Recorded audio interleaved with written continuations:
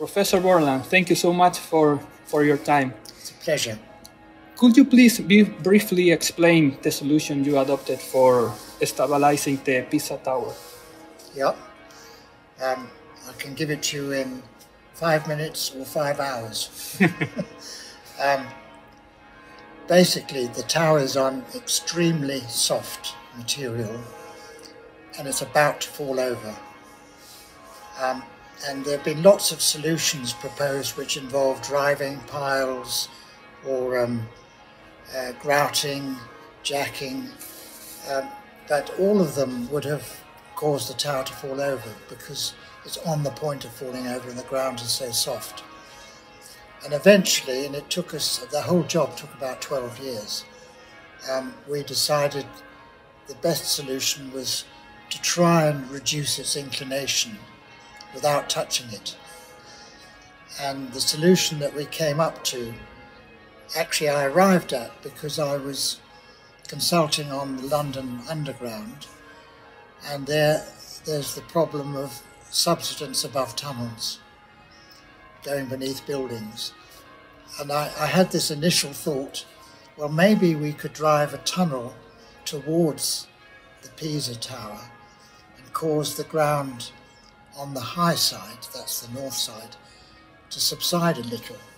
And of course that was, and the thought of driving a tunnel in Pisa is rubbish, but so that was laughed at. And then I thought, well, why not a lot of little tunnels? And eventually we came up with the idea of simply drilling in with a 150 millimeter diameter drill on the high side, just outside or just beneath the high side of the foundations, and extracting small quantities of soil, small amount at a time, just maybe 20, 30 litres at a time, very small amounts. And we then did some model tests and it worked. I had a student here doing some model tests, and then we did some numerical analysis with David Potts, and that worked. So I managed to persuade the Pisa Commission to agree to trying just a small intervention on the tower itself. We had to be very, very careful, and that worked. So we ended up doing that, drilling a lot of holes over a period of 2 years, taking out very small quantities of ground, just a couple of meters below the north edge of the tower, just outside, just inside it. Very, very slowly, we brought the tower back from 5.5 degrees to 5 degrees, and that was enough. It's now stable. We did a few other things, but that was the main thing we did. So it was a solution which was essential because it's a very valuable monument and you mustn't change its character at all. So it was a solution which didn't involve even didn't touch the tower at all, and didn't change its character. And 0.5 degree is too small to see, so it just looks as it did. So that was the solution, very quickly. But if you want an hour on it or more, I can do that. What would you say was the most difficult challenge you have to overcome during this project? Okay, the Italian bureaucracy. Very difficult. The bureaucracy in Italy is very complex. And every Italian will say, oh, Italian bureaucracy, it's a nightmare. And it was dealing with various rules from Rome, various bureaucratic requirements, and then we had a problem which I think I spoke about. Every 3 months the decree, the law which established us was not renewed, so we were then vulnerable to criticism and the politicians could come in again. So it was really the bureaucracy and the politics was probably the most challenging. And so it wasn't technical? No, the technical challenge was huge, but the bureaucratic challenge was even larger. We have to learn that as engineers. Yeah, actually, That was my next question. Was it difficult to reach consensus with the structural engineering team? Yes, in some ways. The structural engineers were still thinking of the ground as a series of springs. And of course, very soft soil is nothing like a series of springs. And we did have some problems early on, actually, with one or two of the structural engineers who couldn't understand why we just couldn't put great big loads on the north side, and when they did calculations, they always had springs under the tower. And I said, sorry, it's not, they're not springs. They're very soft soil. So we did have some problems, but we ended up good friends. But it was difficult. During the investigation, were you able to determine in how many years the tower would have been collapsed if nothing had been done? We knew actually that it could have gone at any time. The problem was it would probably, if it was going to collapse, it would be due to an earthquake or maybe a gale blowing in the wrong direction, some small weather change, and that's totally unpredictable. So what we said was any time between now and 4 years it could go, but we can't tell you exactly when, because it wasn't a steady state motion. It was dependent on the weather and the climate, temperature, and all sorts of things,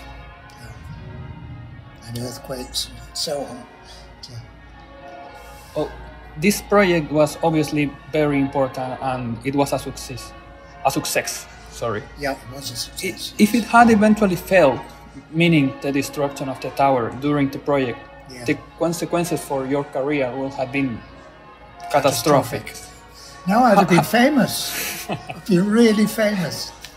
How did you manage the pressure of working on such a big project and having such a big responsibility? Was it difficult emotionally, for example, at some point? At times it was difficult.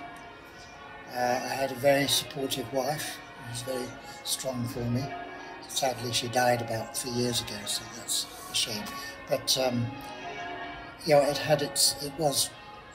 I didn't lose sleep a lot, but occasionally I definitely did. There were times when we were very, very concerned. I did right at the start, I should tell you this. Yeah, right, of course, please. Right at the start, I asked the question, what are we insured for? What happens if something goes wrong? Are we covered by insurance? And no insurance wants to cover that. And they said, we will find out. I still don't know. Yeah, it cannot be covered by any insurance, I'm guessing. Absolutely. I want to ask you something about numerical models. Yeah.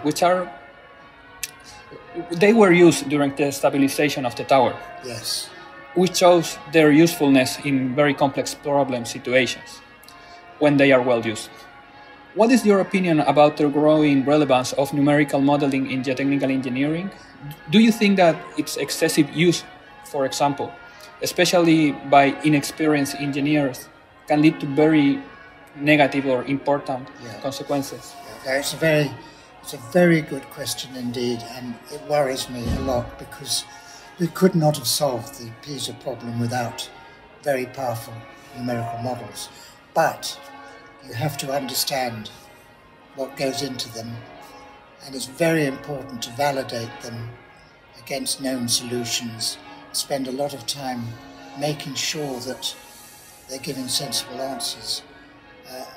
I do worry, particularly in the Far East when I travel there, there are too many big computer programs on the shelf, you can just buy them. And I find often when I get involved in a consulting job that some powerful program like Plaxis has been used, and the people who are using it have not even had basic training in what plasticity is and all that sort of thing, and they tend to use it as a black box. And I think it has big dangers. It's very, very important that you understand what goes into a big computer program, what the fundamental mechanisms and mechanics are, what the constitutive relationships are, how accurate the solution techniques are, and all that sort of thing. It can be very dangerous to be used blindly. Professor Potts has a lovely story which I'll tell you because it's very true. When he was interviewed for his chair by the rector of Imperial College, now called the president, but at that time it was called rector, the rector turned round to David Potts and said, "These wonderful programs you've developed, why aren't you just selling them and making a lot of money for Imperial College?" And David Potts said, "Come with me to Heathrow." And the rector said, "What do you mean, come with you?" He said, "Come with me to Heathrow, I want to show you." So the rector said, "Okay." So he said, "Okay, we get on the train, we go down to Terminal 4. "Yes," said the rector, wondering what was going to be the answer. And he said, "Right, we're in Terminal 4 now, parked outside is a 747, so let's go on board." And the rector said, "On board the 707, the rector said, "Yeah, we'll go on together. Let's go to the cockpit." And then David Potts said to the rector, "Okay, we're in the cockpit now fly it." And the rector said, "What do you mean fly it?" He said, "That's what you're asking me to do. You're asking me to sell to anyone a computer program which is just as complicated as flying a 747, and just selling it to them." So David Potts got his professorship, but the rector had no answer to that one. So it's unleashing a really powerful method of analysis. You have to know what you need to do to fly it. So that's the story. That's a very good story. Very careful, right? But he got his professorship. The rector was happy with it. Beside the PISA project, what would you say is the most interesting project you have ever had the chance to work on? Besides PISA? Yeah. Right. I think I was the parliamentary expert witness for the planning and the construction of the Jubilee Line extension, which goes under London and out towards the west. The east of London, and that involved assessing the impact of the subsidence on buildings like the Big Ben Clock Tower and old very valuable ancient buildings and very modern buildings with very wealthy owners and all that sort of thing. So it was, and giving expert evidence in Parliament was a very exciting, very interesting bit of work. It went on for about 2 or 3 years. I think that was probably one of the more challenging, but also very, very interesting, because I was meeting the public a lot and trying to understand what they get worried about, and also learning to explain to them quite difficult engineering in a simple way, and to convince them that I know what I'm talking about, and not just blinding them with, technical jargon and all that sort of thing. So that was excellent. I enjoyed that, but it was hard work. I think probably the most challenging, apart from PISA. Well, Chile has some soft soils. Yeah. Like in the northern area of Santiago, for example, the capital. Yes. In addition, Chile is a highly seismic country, actually the most seismic in the world. What are your apprehensions about the behavior of soft soils in highly seismic zones? Okay. I mean, I'm not an earthquake engineer, so I'm not really the right person to ask that. And of course, we have a very strong earthquake engineering group at Imperial College. But I understand, for example, that you work also in Ciudad de Mexico, Mexico City, right? Yes, I did. Which is actually not on earthquake problems, but yes, I did, and I have some very good friends there as well. But I mean, I think honestly, my knowledge about earthquake engineering is far from expert, and I do understand, you know, the problems in these very soft soils, and this business of the natural frequency of the building versus the frequency of the seismic shocks and all that sort of thing, but. Not much more than that, but I do believe that the Mexicans, and I'm sure you in Chile as well, have, you know, as expert knowledge as good as anybody's on it, actually, because you have to live with it. So I respect that completely. That's a political answer, I'm afraid, but I'm not an expert in earthquake engineering. No, thank you so much. That's okay. And is there any specific area of geotechnical engineering where you think more research is still extremely necessary, and if so, which one would you say? I'll tell you what my answer always is on that one. We cannot make enough measurements. It's measuring actual behavior, and it's quite difficult because you need to liaise with building owners and with earth construction owners, with contractors, with clients. So installing instruments and developing that are robust and can survive the rigors of site work and climate and everything else is very demanding. And I still think that we can never get enough measurements. I always believe, and in every job that I'm involved with too, I ask for it. I always ask, after I've made predictions, for measurements to be made, because you always learn something new. And I think that's still a big challenge, that we should never hesitate to make measurements of the way our engineering works and our designs have performed, because you always learn. They never perform, you can never predict precisely. There's a very famous saying, which I think I gave you after the lecture. It was by Hugh Golder. By who, sorry? Hugh Golder. And what he said was that any design which relies for its success on a precise calculation is a bad design.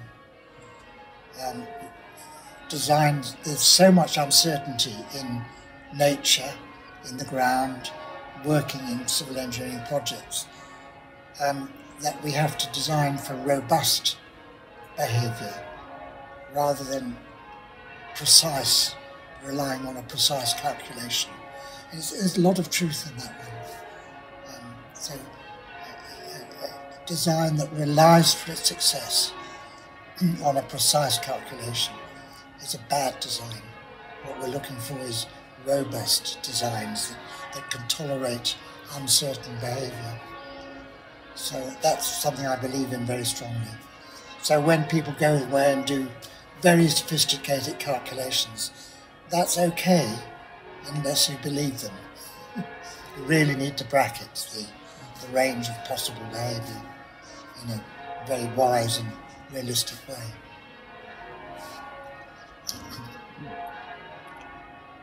Well, Chile has been having a nice process of professionalization of geotechnical engineering during the last years. It's a growing profession in Chile at the moment. Good.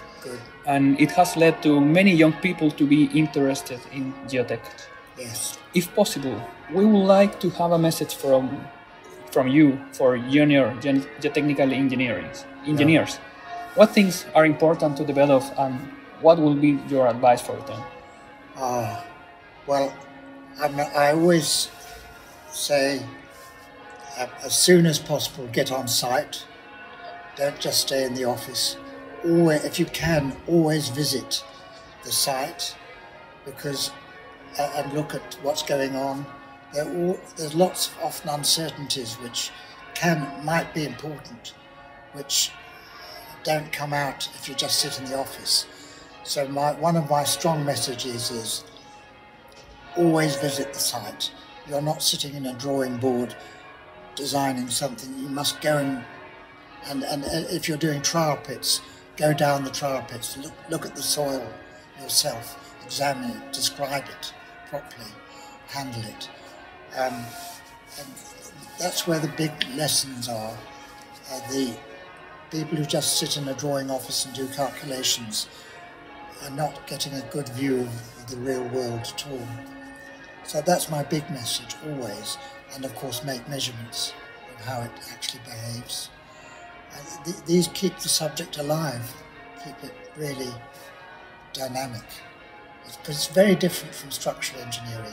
It's a very, very different type of engineering, far less certain, far less, because you can't control your materials. You know, they're there, you've got to find out what their properties are. That's totally different from structural engineering. I don't know if that's helpful. Yeah, absolutely. Yeah. Thank you so much. It's a pleasure. It's a great pleasure. I'll give you